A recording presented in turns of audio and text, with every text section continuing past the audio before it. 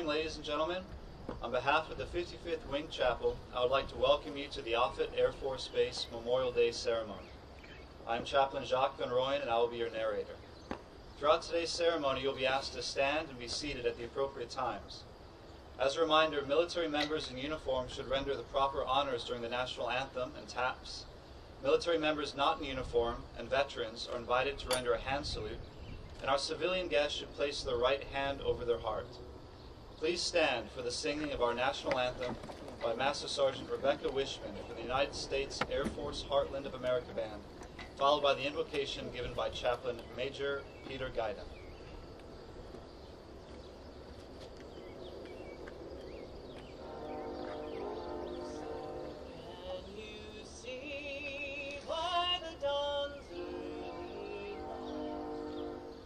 So proudly we hailed at the twilight's last gleam, whose broad streams and bright stars through the perilous fight, o'er the ramparts we watched, were so gallantly streamed, and the rockets red glare, the bombs bursting in air, gave proof through the night that our flag was still there. Oh, say does that star-spangled banner yet wave o'er the land of the free and the home of the brave.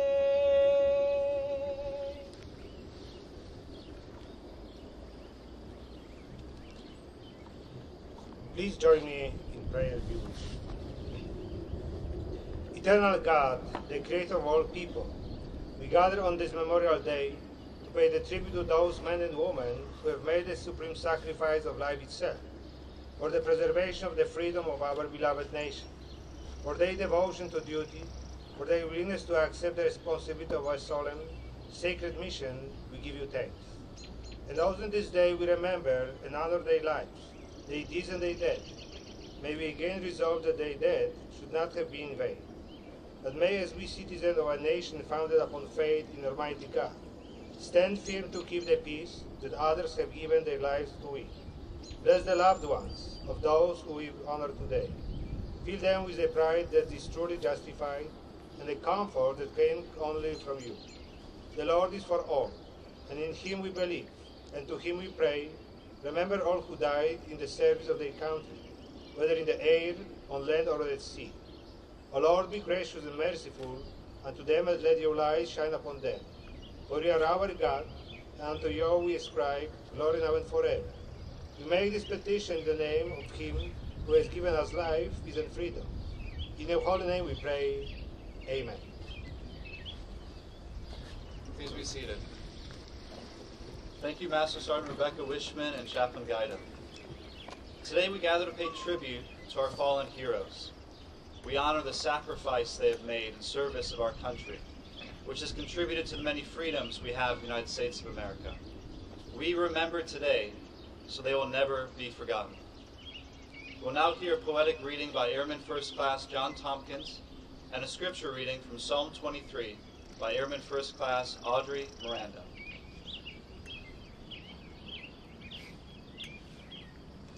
The following selection is entitled Decoration Day and was written by Henry Wadsworth Longfellow in 1882.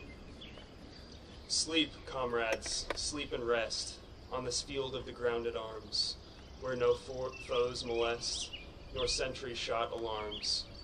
Ye have slept on the ground before, and started to your feet, at the cannon's sudden roar, or the drum's redoubling beat. But in this camp of death, no sound your slumber breaks. Here is no fevered breath, no wound that bleeds and aches. All is repose and peace. Untrampled lies the sod. The shouts of battle cease. It is the truce of God.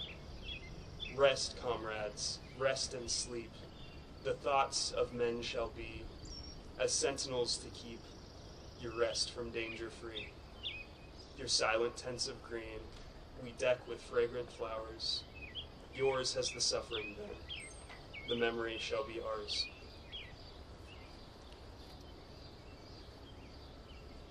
A reading from Psalm 23. The Lord is my shepherd, I shall not want. He makes me to lie down in green pastures. He leads me beside the still waters. He restores my soul. He leads me in the path of righteousness for his name's sake.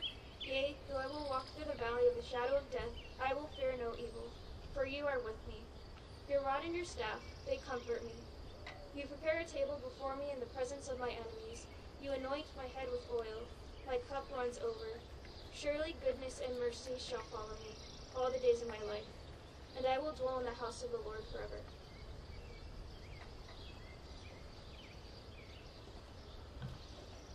Thank you, A1C John Tompkins and AIC Audrey Miranda. As we continue to this special time of remembrance, it is my honor to introduce our speaker for today. Please welcome Colonel Mark Howard, Vice Commander 55 Wing.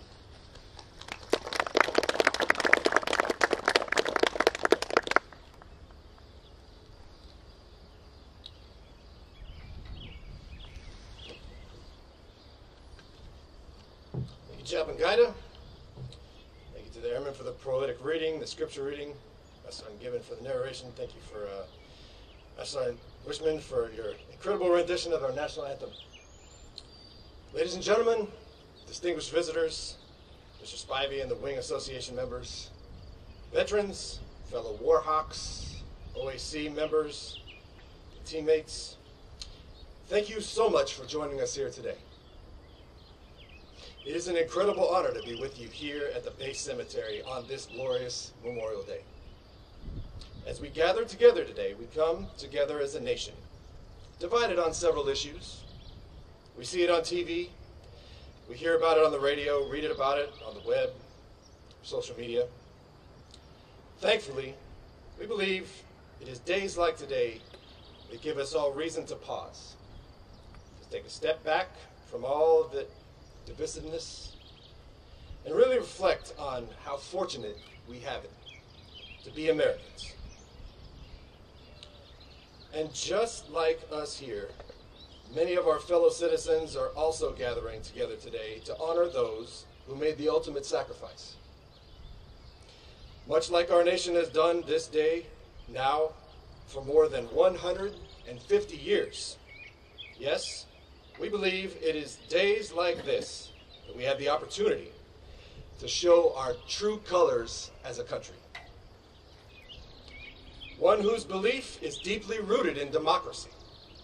One who will fight for not only our freedom, but also the freedom of our allies.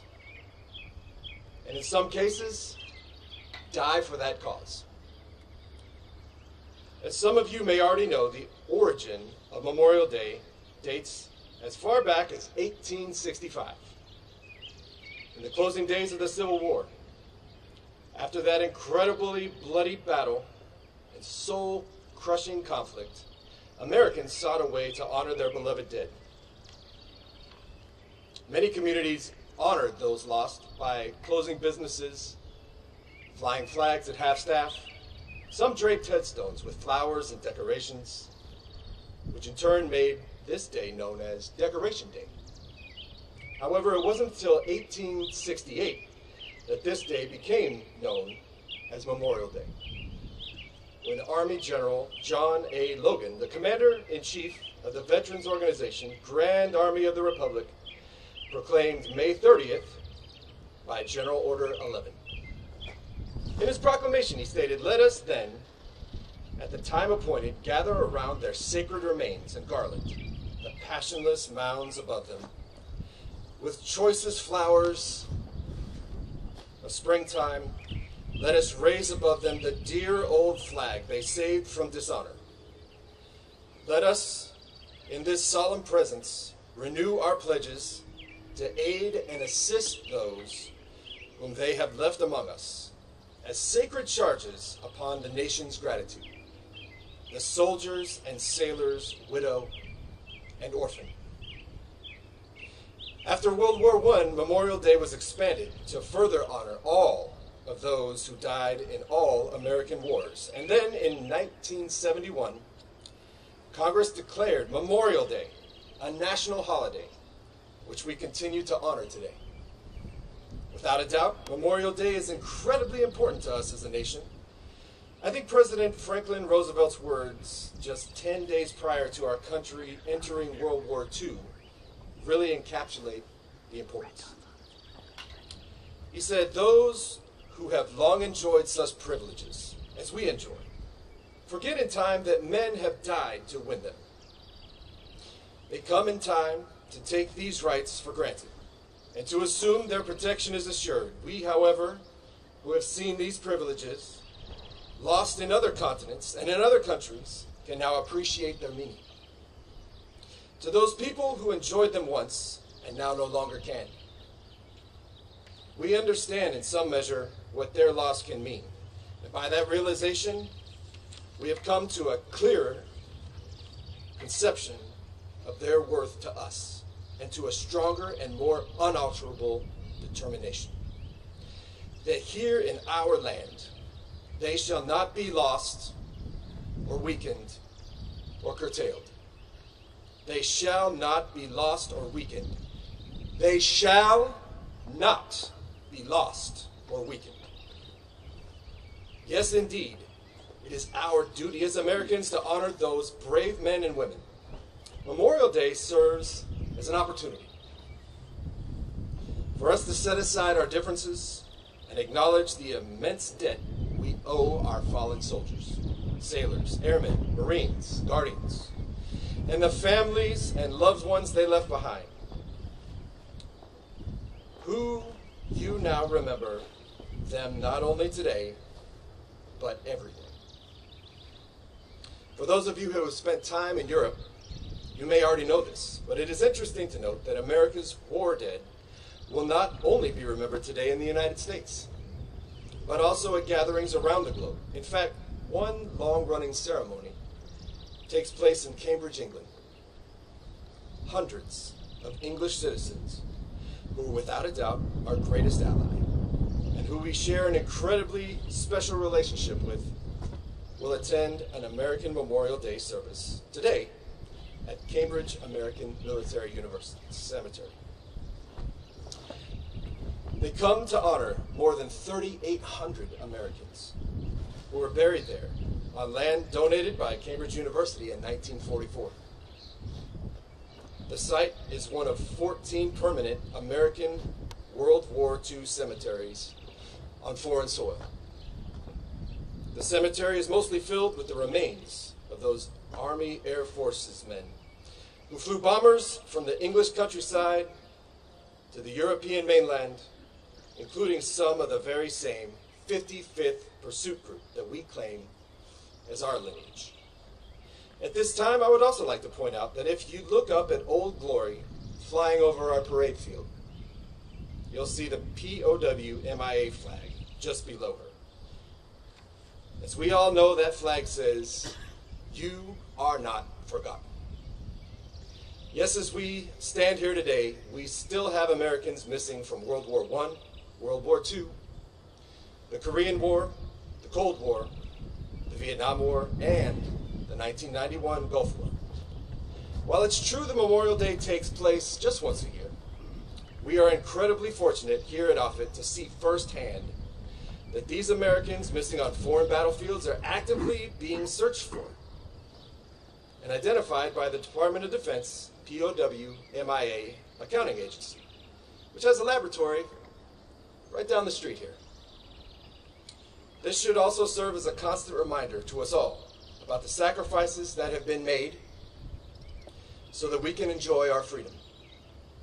And it is incredibly reassuring to know we will not stop until all have been brought home and their families are able to finally have closure. In closing, I would like to encourage all of us to take the lessons of Memorial Day into our daily lives.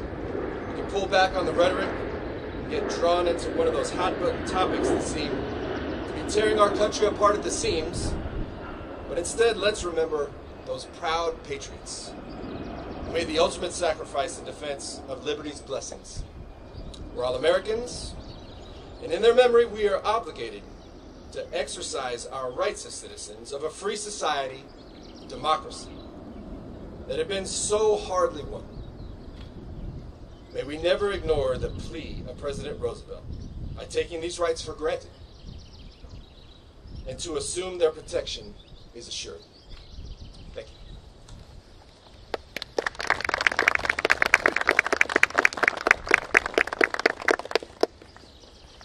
Colonel Howard, thank you for your inspiring words. Ladies and gentlemen, Master Sergeant Rebecca Wishman will now sing God Bless America, followed by the laying of wreaths by the Offutt Chiefs Group and the Offutt First Sergeants Council. Immediately following the laying of the wreaths, please stand and render the appropriate honors for the playing of taps by Staff Sergeant Daniel Thrower from the United States Air Force Heartland of America Band.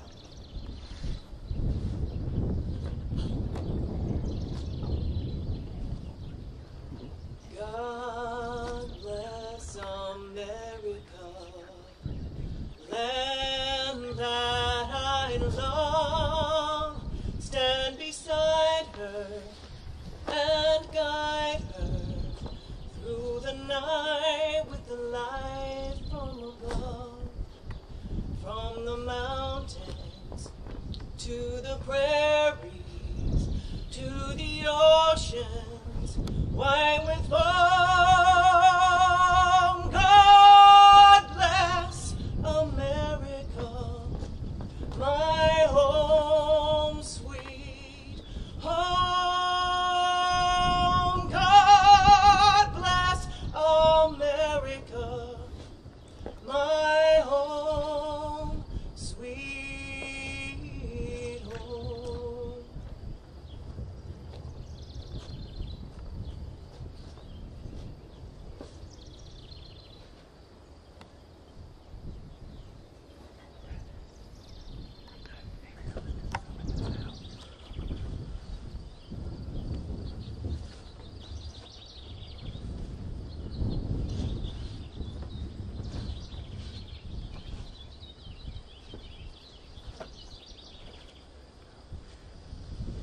Please stand.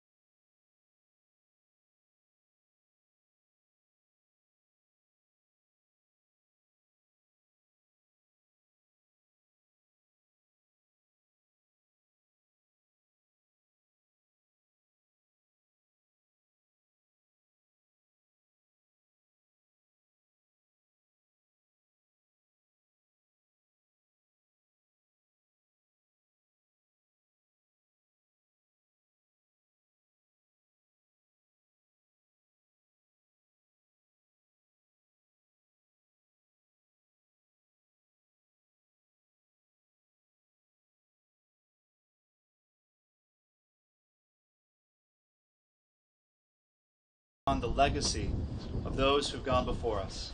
May God bless us.